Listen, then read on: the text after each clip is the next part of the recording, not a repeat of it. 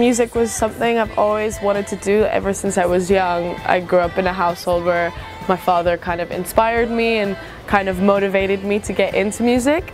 So together we kind of grew in this music thing. He taught me, you know, certain ways how to sing, and we started our YouTube channel together, and through that I kind of discovered my passion for music. I'm so torn between you and my conscience. I don't know, I don't care, but I should know better. I'm playing a feeling for a selfish matter. Whatever I do in my life, it's gonna be towards music. So yeah, just throughout all my high school years, music was the main plan, main focus I had, and I was very lucky to have a supportive family who kind of pushed me in that direction as well and supported me. And so I wanted to go to the UK to study, so I needed the A-levels, so it was really cool that we found a school that did A-levels, and through doing those it helped me get into the school that I wanted to. But I gotta stay true. My mom's got me on my knees. I'm begging, please stop playing games.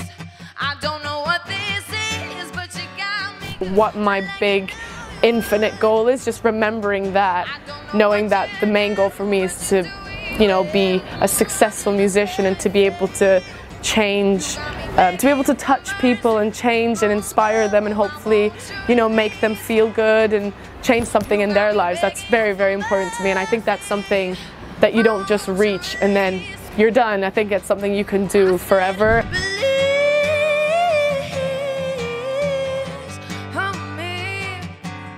Now you think that I will be something on the side, but you got to understand that I need a man who can take my hand.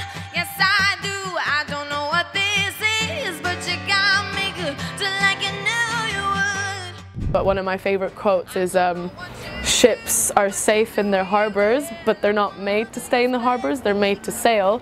And I think it's a great explanation, I mean an analogy, sorry, because ships are safe in their harbors just like we feel safe here. I feel safe, you know, maybe staying in my room and not going to that certain event, but I always know at the back of my mind, if I go to this certain event or if I talk to that certain person, I'm expanding my potential, and who knows what can happen, who knows who I can meet.